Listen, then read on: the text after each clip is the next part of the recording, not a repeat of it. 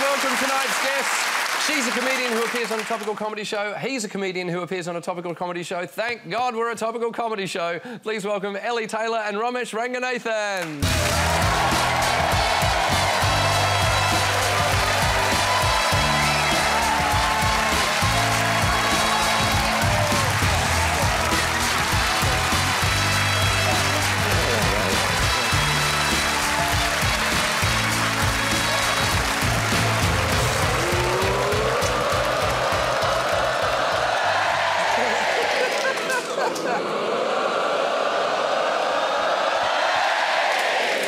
Can I just say, I hate that.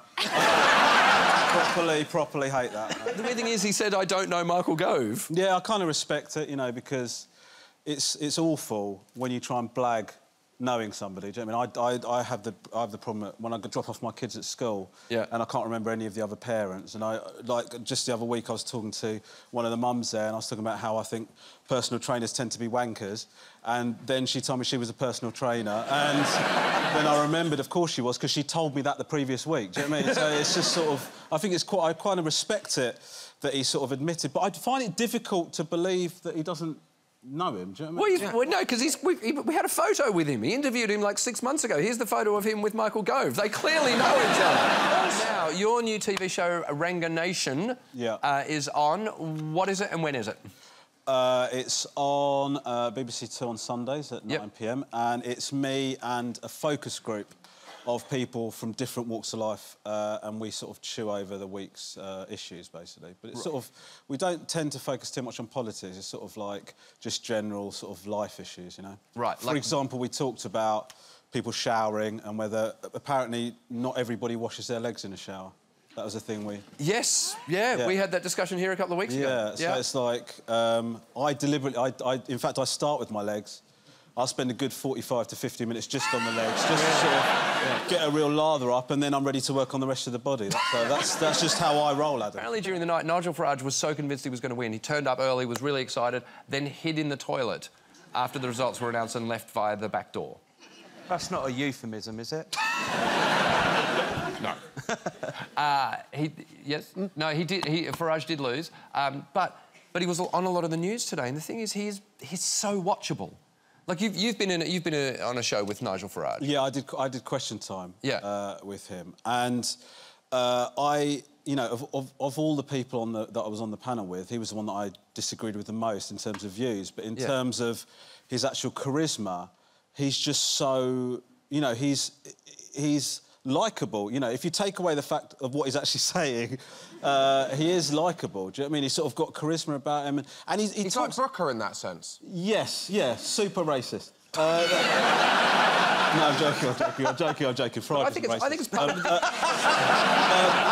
of his rhythm, isn't it? It's the way he talks, the way he talks. Like, you know, when he first sort of emerged, when you were seeing the other major parties talking, they would talk about the NHS, and then they would say, you know, we're going to move this funding from here so we can do more of this, and etc. etc. And then it would get to Nigel Farage and he'll go, you know, my auntie was in hospital and she needed an operation and she had to wait for ages. And I just want that to stop. And everybody goes, I understand that. Do you know what I mean? I get that. I don't understand the funding chat. Do you know what I mean? This is what I connect with. And so suddenly he was able to sort of connect with a section of the population that felt like they weren't getting anything from politics, you know? Ellie, do you find him weirdly watchable?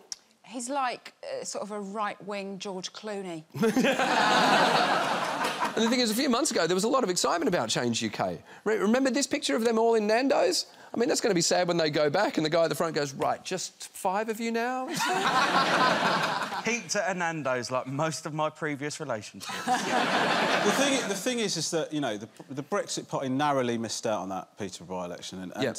And the thing is about the Brexit Party is it's so on message. Do you know what I mean? It's like, you tick what... You don't have to worry about what the party's policies are. It's literally, I want Brexit. Do you know what I mean? Like, that's what the party's called. Whereas Change, that was to vote for things to stay as they are and for us to remain. It's the opposite of what you want. So you sort of go, I want to stay and remain, I vote Change.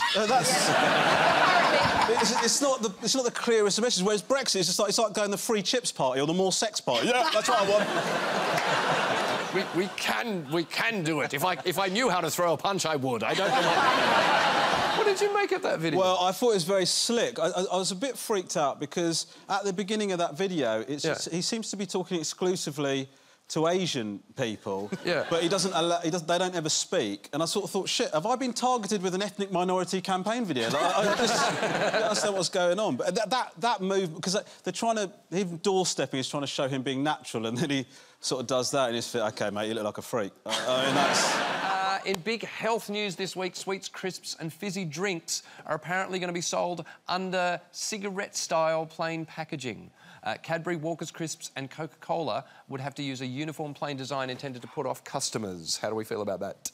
So, but it's just like... So you wouldn't have, like, a warning, you know, when they have horrible images?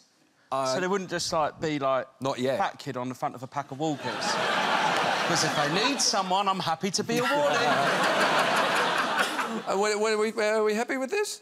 I sort of think it's a bit of like a Band-Aid on the problem. Do you know what I mean? I sort of think it needs more than that. And the truth is that, you know, kids will still be able to know it's sweets. Do you know what I mean? You sort of need a bit more sort of education there. And I don't know, if we're treating it like smoking and treating it like cigarettes, what happens if you catch a kid eating sugar? You're going to buy, like, 1,000 chocolate bars and go, right, I'm going to sit in this room and watch you eat every single one of these. Do you know what I mean? You have to learn a lesson. I mean, are there going to be public service announcements? Don't, you know, don't eat sugar and drive, you might have a crash.